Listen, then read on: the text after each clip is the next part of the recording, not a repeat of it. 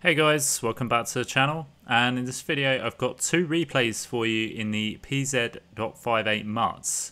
Now this is a tier 8 German medium tank, and this is actually coming out in the season pass, the new season pass that's coming up, which is celebrating the Chinese New Year.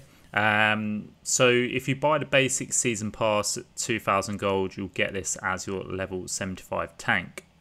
So we're just going to look at some stats on it. So you can see forward speed is 50 kilometers an hour. Reverse speed of 20 kilometers an hour. You got 1400 hit points and 486 meter view range. Carries a 9 centimeter gun, 90mm gun, sorry. Got that wrong there. And yeah, you've got 10 degrees of gun depression. 5.83 second reload time with accuracy at 0.27, 1.75 aim time with AP and APCR as your ammo types. Your penetration values is 212 on standard with 259 on your premium, and your armor damage is roughly about 280 hit points. And shell velocity is 1000 on your standard with 1250 on your APCR. Your premium bonus, you get 150 on your silver bonus and 115 on your tank XP. So like most tier 8s, it's good for silver making. So we're just going to look at the armor stats as well. So there's really not much to show, to be fair. It's a medium tank with not much armor, to be honest. So it's one of those where I would say you're probably best off playing more as a support and flanking role, as opposed to anything else. You may be lucky, you may get some lucky bounces if you're at an angle, I guess, but I think 9 times out of 10 most shots you're going to get hit by are going to pen. And yeah, just sort of scoping through basically the different armor thicknesses on the tank. And like I say, there really isn't much to talk about armor wise. So yeah, try not to expose yourself too much. Just looking at obviously where the ammo racks are based on this tank. You see on each side and on the side of the turret as well. So equipment setup, I've gone for optics, rammer and vert stabs. So yeah, I'll just boost my view range and just sort of improve the gun. So I'm going to play that flanking role, so I want sort of accuracy and I want to be able to get shots in as quickly as possible. My crew perks have gone for 6th Sense, Born Leader, Rapid Reload, Steady Aim, Situational Awareness, Run and Gun, Camouflage Expertise, Snapshot and Muffled Shot. So a bit of a mixture there really between sort of gun stats and camo stats. I think sort of try and get your camo down with this tank, so you can sort of play that flanking role a bit more effectively without getting spotted. You could probably swap some of those out, maybe, if you wanted to swap them out. Silent driving or anything like that. Maybe some of the gun perks if you want to increase the camo a bit more. It's personal preference, really. But anyway, first replay, we're on mines and I'm platooned up with our good friend Crucifix. He's playing in the Drogon, and my initial play is going to be moving up to just not the middle, but I'm gonna sort of spot the crossing basically, and you'll see in a minute. I'm just going to the edge of this ridge bit here, because where their spawn is, they're going to be crossing. An awful snapshot there which didn't hit the Panther. Try going for the Scorpion G, but he gets just behind the building. We're already getting aimed at by artillery, so we've not really capitalised on the tanks crossing here. We tried getting a snapshot into this light tank, but unfortunately it doesn't pay off. And at this point I'm thinking, right, I'm just going to get out there now, because I don't want to keep getting hit by artillery. We've initially spotted the cross, so we've kind of done what we needed to do, really. Crucifix gets a nice shot on the T-77 there to finish him off. And I'm going to come around the other side now of the hill and see what shots I can get into this ridge here. We're already 4 tanks down, which is unfortunate. See this Earthshake here, pop out, get a shot into the side. Unfortunately, we take a shot into return, which isn't a great trade, but I was just sort of keen to try and get as much, get some damage in as early as possible, really. We see this IS crossing, so I'm decided I'm going to sort of turn my attention to him rather than peek and try and get shots in the Earthshaker and just getting shots in return, which isn't great. So focusing on this IS2 was more my primary goal, get some damage in there. I'm just being wary of this Jackson on the left hand side. I'm kind of waiting for this IS next to me to push in, which he has. We've taken a shot off the Jackson, but we've got a shot into the Earthshaker. So I'm just, that's basically what I've been doing, is just sort of waiting for the Earthshaker to get distracted and fire his gun so we can go in and put a shot in. We're down to half health, which isn't ideal. I was waiting for that Jackson to get taken out as well, so I wasn't sort of compromising my position. And again, just sort of trying to sneak up and see if we can get another shot in. The IS2 gets a shot into the Earthshaker there, and we managed to finish him off for our first kill. So now we're just gonna, it's become a close game. And see, there's a lot of one-shots here. There's also a full health Drogon, so I'm going to come up, and initially I was thinking of potentially trying to go for those one-shots, but the first tank I can see is a Drogon. He's focused on something else, so I'm going to get some shots into him. I'm going to try and see if I can get this guy's health down as much as possible, because obviously a full health Drogon is going to be quite a difficult, well, not a difficult tank to deal with, but it's going to be a bit of a threat to our team. He's now rushing here, and to be fair, I should have probably, I should have just pulled all the way back here, because I take an unnecessary shot there, which I think was Hesh. Tried getting a shot into that T-54E2 there, but that didn't pay off, and we're just backing off now, because at this point I'm thinking that there's no point. I'm kind of in a crossfire between the T-54E2 and the Drogon, and both those tanks are just going to absolutely shred me to pieces. Well, I'm a one-shot for both, so I kind of don't want to be in that position now. I just kind of want to get out and find another spot where I can play effectively.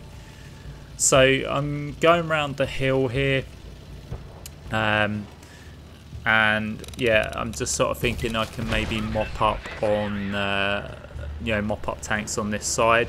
Kind of frustrated that we've got heavy tanks sort of camping the base there. I'm not sure if they were just low tier or what, but it's kind of frustrating when you're low on hit points and heavy tanks camping the base. But it is what it is. It's just part of the game.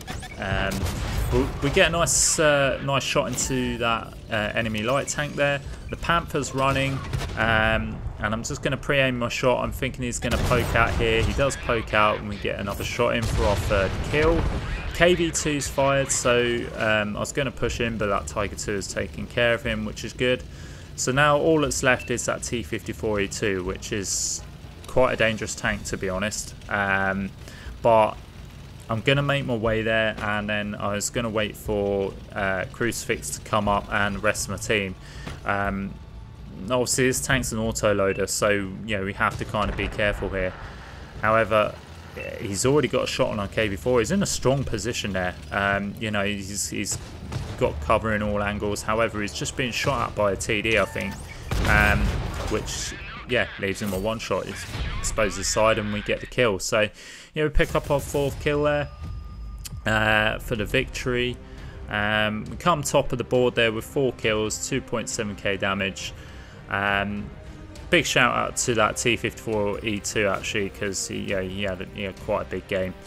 Only 825 assists, just a first class medal there. Not a thrilling game, to be fair, but just a little taster of what's to come. So in this game, this replay, we're now teamed up with Mass, and we're on Duke Laplace. And if you notice on the enemy team, as always, we always get him on the enemy team, we've got the Randy Duck. Fellow YouTuber who's playing as the Artsy. So yeah, we're going to be coming up against the famous Randy Duck, and yeah, so we need to be on our A game really to try and win this, because we know how good the Randy Duck is.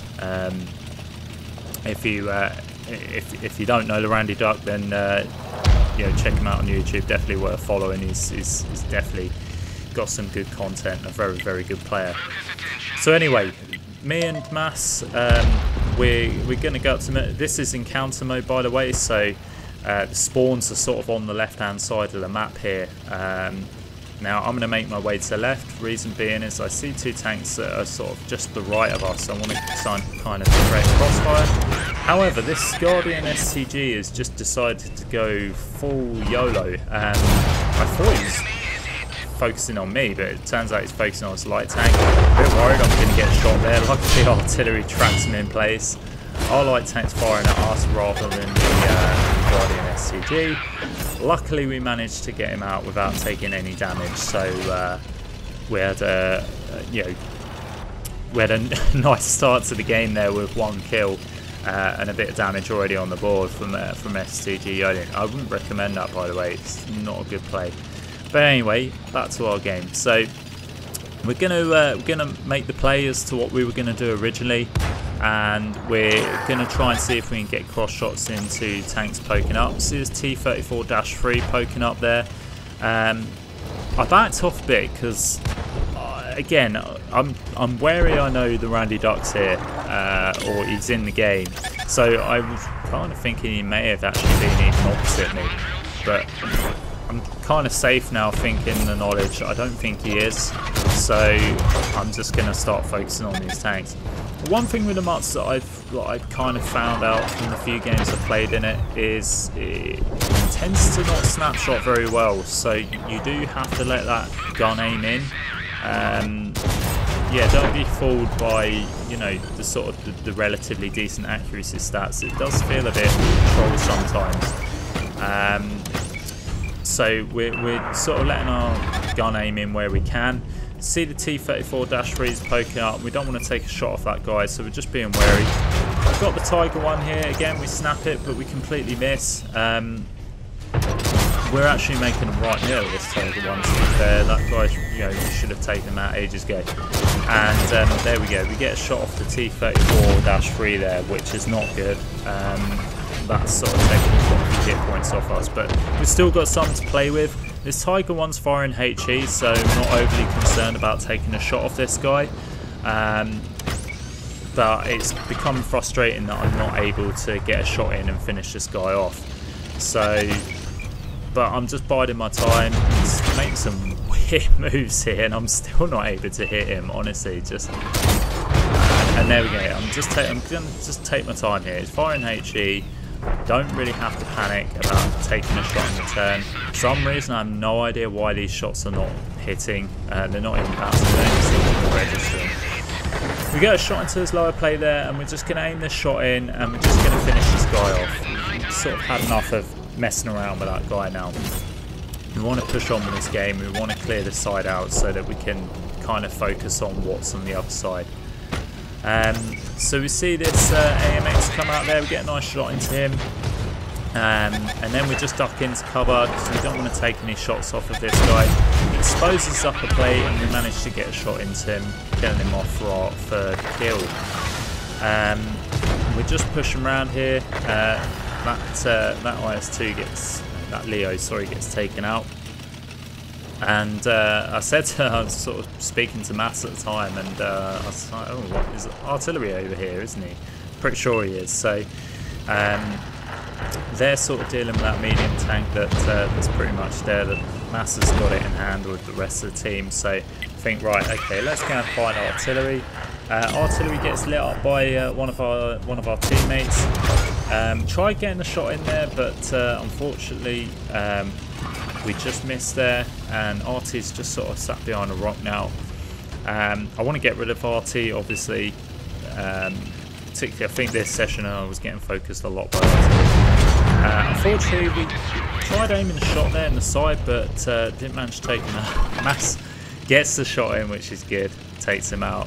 It's a bit frustrating because I spent all that time trying to get an aim and get a shot on him, and probably wasted my time there. But never mind. We we digress. We get into the game. Luckily, artillery's been taken out, so now we don't have to worry about artillery focusing us.